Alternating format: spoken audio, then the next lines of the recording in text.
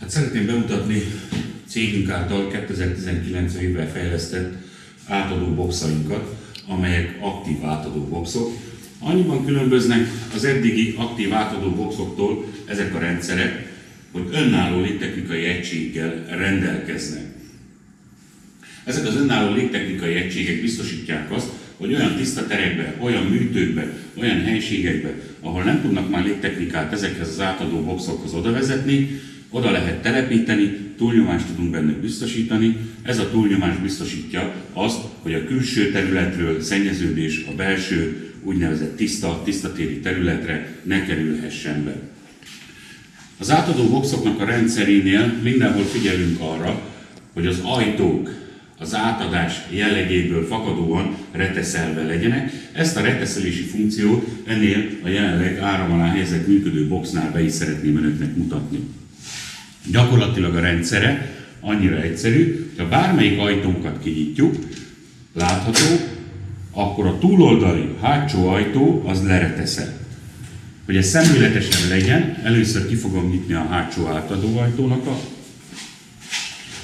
és látható, hogy át fog váltani pirosra a jel. Ebben az esetben ezt az ajtónkat fizikálisan nem lehet kinyitni, van benne egy elektronikus retesz, látható, lereteszelő. De mivel lehetnek ennek vészfunkciói is, bármilyen olyan probléma adódhat, ami miatt a reteszt ki kell oldanunk, itt látható az oldó gomb, megfelelő piktogrammal jelezve, megnyomjuk, és ki tudjuk nyitni az ajtót. Ha visszazárjuk, a retesz újból lezár, nem bírjuk újból kinyitni az ajtót. Külön vevői kérésre az átadó boxoknál készülhetnek úgy, standard kivételben persze nem így készítjük, hogy ezeket az ajtókat külön kulccsal le lehet zárni, mint itt látható, egy külön zárszerkezetet is beleépítettünk ebbe a boxba. A boxoknak a működése gyakorlatilag nagyon egyszerű. Visszamegyek és bezárom a másik ajtót is, hogy látható legyen. Ha bezártuk az ajtót, innentől fogva mind a két oldalról bármelyik ajtó nyithatóvá válik. Különlegessége még az itt bemutatott boxnak, hogy nem csak két és egymással szemben lévő ajtó van, hanem a harmadik oldalán egy harmadik ajtó is található rajta. Itt is be tudjuk mutatni a reteszelést ennél a boxnál, hogyha kinyitjuk bármelyik ajtót, akkor ez az ajtó is reteszelve van. Tehát gyakorlatilag egy ajtónyitással két ajtót reteszelünk. Tehát mind a három oldalán ajtó található a boxnak.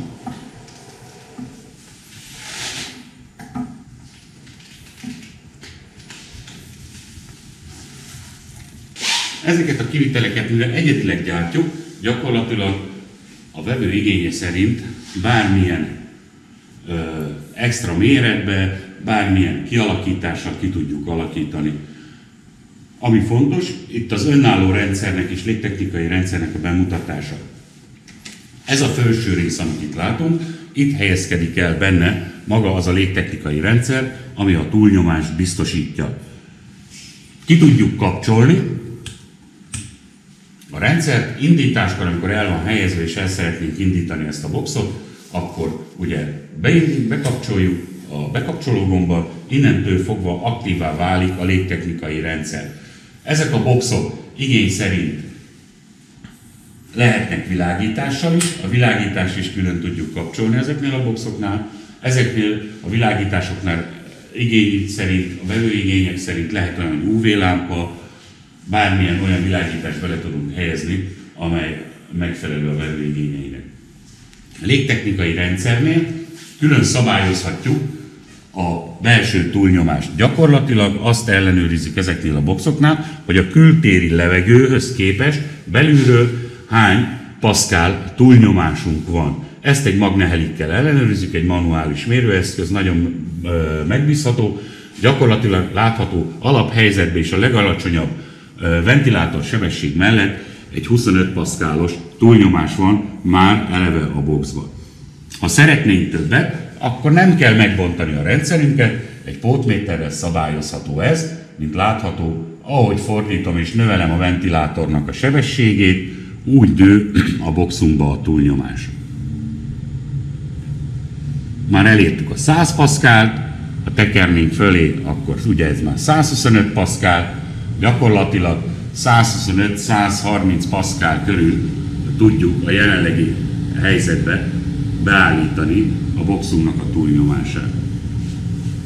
Ha visszatekerem, akkor le tudom venni a túlnyomást a boxokból. Hogy a működési elvét is megértsük ezeknek a boxoknak, tehát ilyen esetekben túlnyomás van a boxba, a belső levegőt keringetjük, saját magának egy külön légtechnikai rendszerrel, ami az oldalában van beépítve, saját maga levegőit szívja vissza. Érdekesség, hogy látható a túlnyomás, mihelyt kinyitom az ajtót, a túlnyomás megszűnik, kiegyenlítődik ugye a külső-belső levegőnek a nyomása. A légtechnikai rendszernek két sajátossága is van.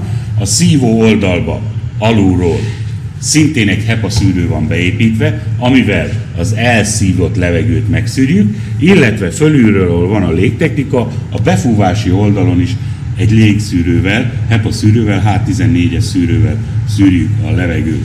Ez a két szűrő biztosítja azt, hogy gyakorlatilag mindenféle részecske mentesen tudjuk az anyagokat tárolni, illetve átadni ezekbe a szerkezetekbe. Nem fogjuk elszennyezni magát a tiszta terünket, hanem olyan körülmények között tudjuk átadni az anyagokat, hogy azok megfelelő minőségben a tiszta térbe bekerüljenek. Miért visszatettem az ajtót, látható, hogy a beállított nyomás egyből vissza is állt. Ez biztosítja azt, hogy gyakorlatilag hermetikusan zártak ezek a boxok. Átadó boxoknál is több kivitelt készítünk, vannak, amik állványszerkezetre kiemelten falba építve építhetők. Ezek a boxok rendelkeznek ajzatpanellal,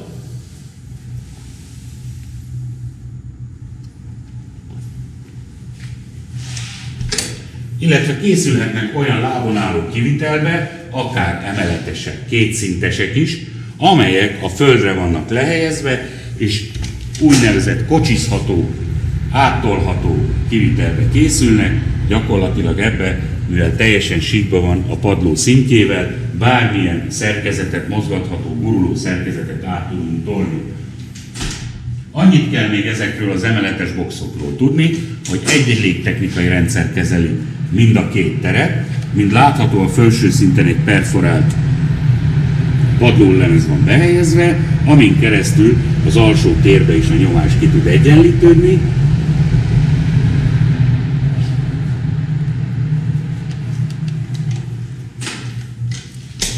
És az önálló légtechnikai rendszere az a legalsó pontról, legalulról szívja vissza a levegőt a boxból. Tehát teljesen átdöblítjük, áttisztítjuk az egész teret magába a boxba.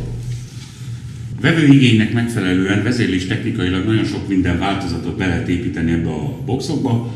Gyakorlatilag már az előzőben beszéltünk arról, hogy van az úgynevezett főkapcsolója, amivel el tudom indítani magát a boxnak a működését, a légtechnika működését. Ebben az esetben a főkapcsolóval csak a légtechnika indul el, illetve a retesz vezérlések.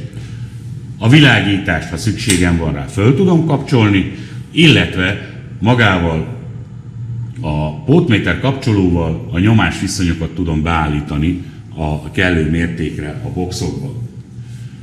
Ha vevőnek szüksége van rá, és igénye van arra, hogy különböző mérési pontokat helyezzünk ki a boxokra, ez is megoldható. Itt a fő betárt vezeték mellett látható egy IT csatlakozó.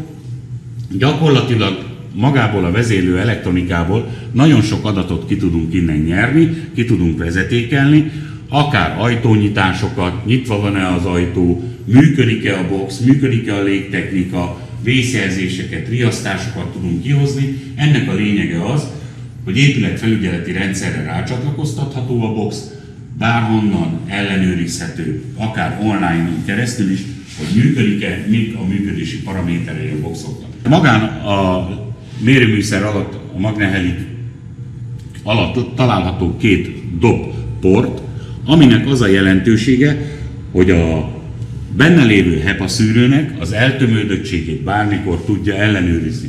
Rá tud csatlakozni mérőműszerrel, A egyik oldal a szívó oldalra van bekötve, a másik oldal pedig a kifúvó vagy nyomott oldalra. Ezzel azt tudjuk ellenőrizni, hogy ha a HEPA szűrőnk elkoszolódik, eltömítődik, akkor tudjuk a nyomás viszonyokat leellenőrizni, hogyha nagyon el van tömődve maga a HEPA szűrő, ugye, akkor nagyon nagy a légtechnika nyomásesése a szűrő két oldalán. Ha a normál esetben meg tudjuk mérni, akkor pedig normális, nincsen nagy nyomásesés a szűrőnek a nyomott, illetve szívott oldalán.